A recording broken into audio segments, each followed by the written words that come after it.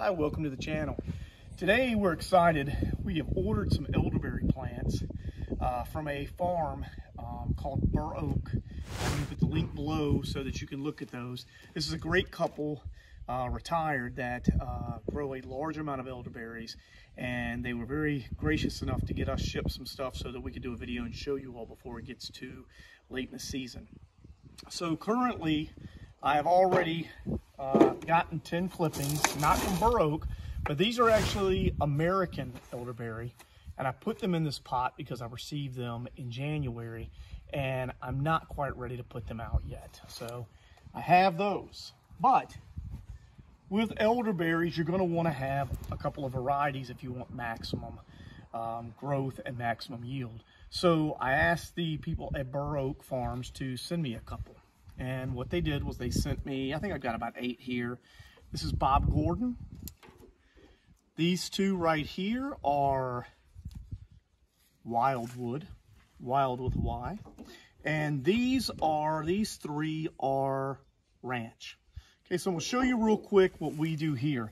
This is gonna be our first year with the elderberries, but what I wanna focus on letting you all know is get them in a good medium and let the roots. Now you can see elderberries are really easy to root. Bur Oak does a great job. You can see these, all of these will come out. I'm a little odd in many ways, but one of the ways that I want to make sure that I get my elderberries going is I want to nurse them for about a week to a week and a half. I'd hate to get these in, have a really hard cold snap, and lose the investment in what I put into buying these. So I have some 1-gallon pots. And what I use is this right here. This is my potting mix. As you all know, we're organic. This is Beyond Peat. It's professional organic. This stuff is fantastic. Love it. And try and use this particular brand every chance I get. So what we're going to do is we're going to take our 1 gallon. This is nothing more than a little cement mix bowl that we have. I'm going to pot this at a decent amount. I'm going to tamp it down. And let's start off with these Ranch. Okay, so what I love about Bur Oak is Bur Oak will actually make sure that they put the tops at an angle so idiots like me can't mess up.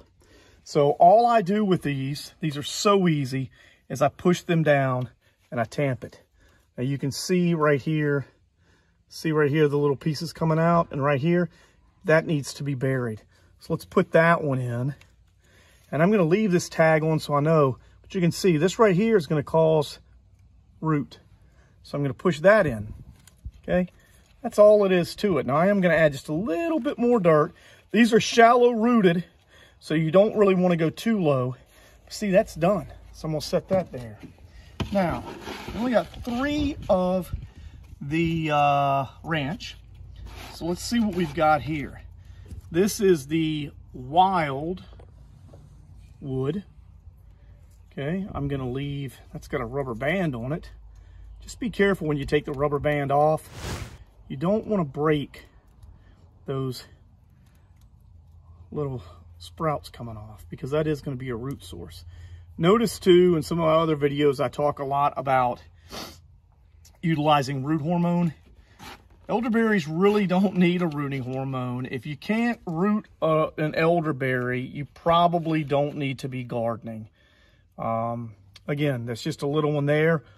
Slanted side up. I'm going to pack this down. I'm going to push it. Add a little bit more dirt. Tamp it in. The Wildwood is done. Okay, that's 2. So there's 5 right there that we know that we can bring to the farm. Now let me get this one going. This one has the most. Not really sure why.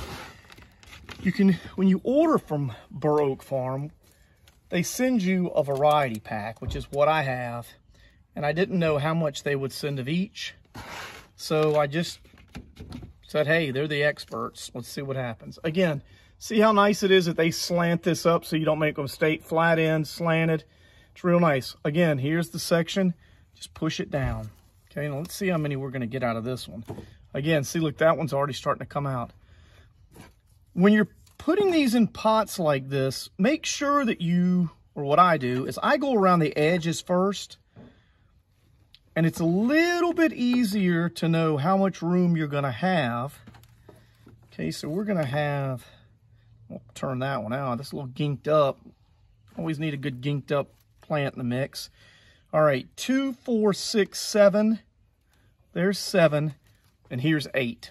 Okay, so there's 8 elderberry. And again, I leave the tag on so that we know. I'm going to tamp these down. I'm going to give them a good watering, and I'm going to leave them out. Now, today is the 19th of February, okay?